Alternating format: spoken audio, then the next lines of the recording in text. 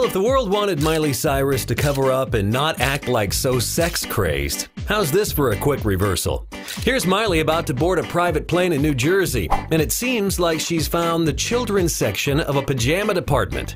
Her full pajamas have one-eyed horned monsters on them and say words like creepy and spooky. Very PG stuff.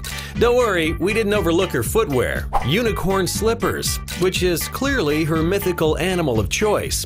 Which reminds us of the last time we saw her in a onesie, twerking on the internet, which led to her twerk-tastic super raunchy performance at the VMAs where she was wearing a whole heck of a lot less.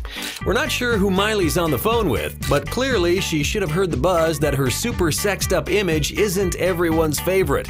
So maybe the pajamas suggest that she'll put the revealing outfits to bed for a while.